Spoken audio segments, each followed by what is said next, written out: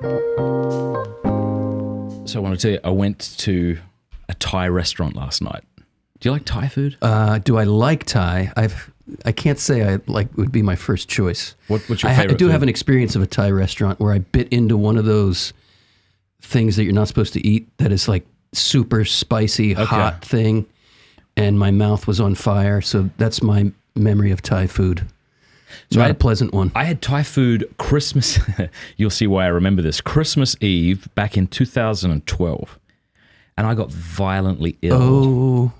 I don't know if you ever had that experience where you get sick off of a food and then you just cannot look at that food for years. Yeah, egg drop soup for me. I got sick eating egg drop soup when I was like 6 years old.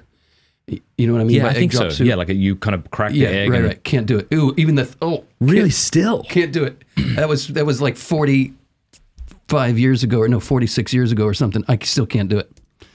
And do you think it was because of the egg drop soup that you got sick? Yeah, I think it was like I think I got food poisoning. Like, there's a chance I just got sick and I happened to be eating Thai food that night, but I got violently ill. It's the worst thing throwing up, isn't it? I wouldn't wish it on even my worst enemy, really. Yeah, I would, but yeah, I'm thinking, yeah.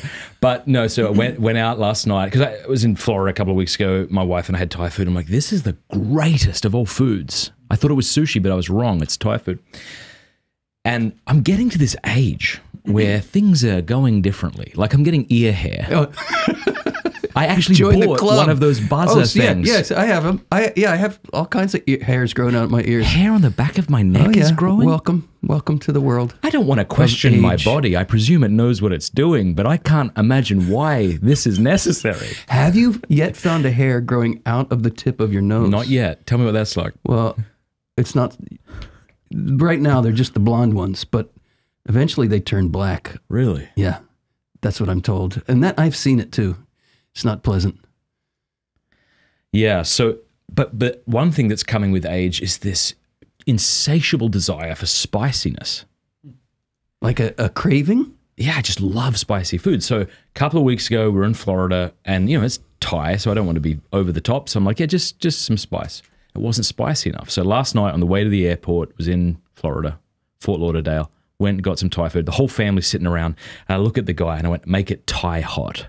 And he's like, his eyes widened. And he went, are you sure? I went, yes. And he went, it'll really hurt you. And I went, and at that point, my family's looking at me. I'm not going to back down. And so I'm like, did I stutter? No, it isn't. So he brings me, Not good, Matt. Not good.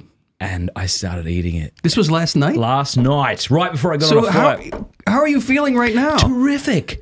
In fact, I started eating it, and I look at him, and I'm like, get me some more spice. I didn't sound like that. But he brought me like this pour over, like really spicy chili. Can't do it. I ate the entire thing. No. And it was the greatest experience. It was a mystical experience. It reminds me of the days when I may have when I got high. Like, I felt high. Well, I was like, and at one point, I said to my daughter, I'm like, touch the back of my head. And so she did this, and she's like, what? I was sweating out of the back of my head. Well, you know, they say... What is my body trying to do just there? What's with that area getting sweaty? You're going to feel this the whole way through. Yeah, I know. I just did. Oh. And it was terrific. No, not my thing. But see, I can't do it. What I love, I know you love food, because I think one of the first times you and I got together, I don't know if I said this last time, we had breakfast. We were at some conference, we had breakfast. And I said something very responsible, like just sausage and eggs. And you said like a milkshake. Remember that? It was like some I do remember. chocolate. I remember more a conversation. I don't remember the milkshake, but I remember having good conversation over that breakfast. I do love food. Food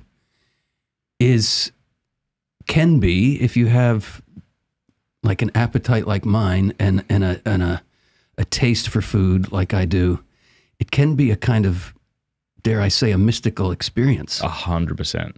I mean, the taste buds are absolutely phenomenal. These little things on our tongue that give such sensory delight.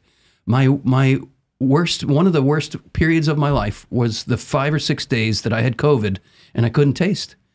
It was horrible. Did you experience that when you had COVID? How did you become aware of that? What That I couldn't taste? did you lose your taste? Did you lose your smell as well? Yeah, smell and taste was just gone. I remember it was the day before I could taste and smell. I woke up the next morning and I'm eating my breakfast and nothing was happening. Yeah. And the next 5 days without it, and I know many people have gone weeks and months from COVID without taste and smell. That happened to me. Because remember, Weeks and months? I'd say weeks. So I was supposed to come to your house. Remember our family, Yeah, and then we got COVID. Yeah. But what was funny is, did you initially think this is because of COVID, or did you think something was wrong with your food? I knew immediately, oh, I got COVID. Because I was having these weird body aches and I couldn't figure out what they were. And then when the taste and smell went, I was like, this is COVID. And interestingly, the only thing I could slightly taste was graham crackers. How weird, because that's not a very potent taste. But I ate a lot of graham crackers during that week because I wanted to taste something. My grandpa lost his taste and smell after falling off a roof. Some sort of accident that led to him losing his taste and smell. Can you imagine? He used to joke about my grandma could be poisoning him and he wouldn't know. I had to share an exquisite taste experience that I had just recently. I did a 30-day sugar detox. Somebody introduced me to it and said, you might sleep better. You'll have various benefits from just getting off all the sugar what's in all of our foods. So I said, all right, I'll try it. And you're slowly reintroducing certain sugars like fruits. After a week or so, you could have an apple. And then after 2 weeks, you could have blueberries. Matt, these blueberries were exquisite because I had not tasted sweetness for a while. And just adjusting my palate to the experience of putting these blueberries on my tongue, it was exquisite.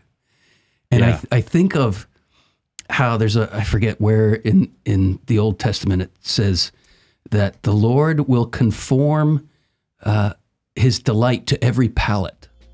Hey, thanks so much for watching. Please be sure to like and subscribe and leave a comment below letting us know what you thought about the video.